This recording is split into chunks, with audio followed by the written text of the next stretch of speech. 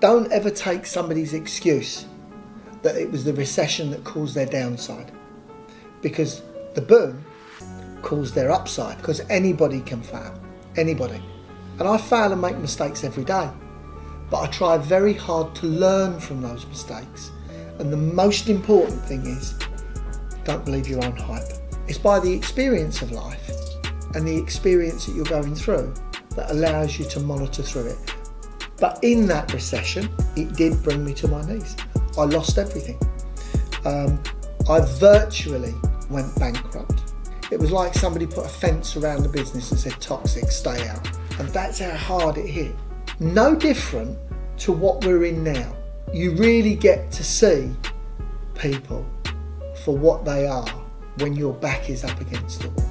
But the most important thing is to be focused on what you want to be, whether it's an electrician, whether it's a plumber, whether it's a computer programmer, whether it's a footballer. It's all about the people around you. And the one piece of advice that I would give to anybody is always look at your circle very, very deeply.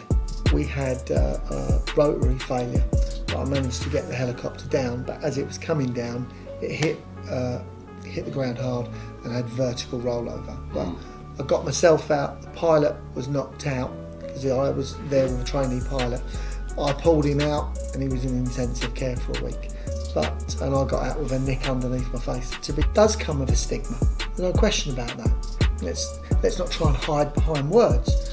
But that only means that the bar's set a little bit higher for me. So that means I have to try a little bit harder. That means I have to work a little bit harder. I'd always be with my own people. Why?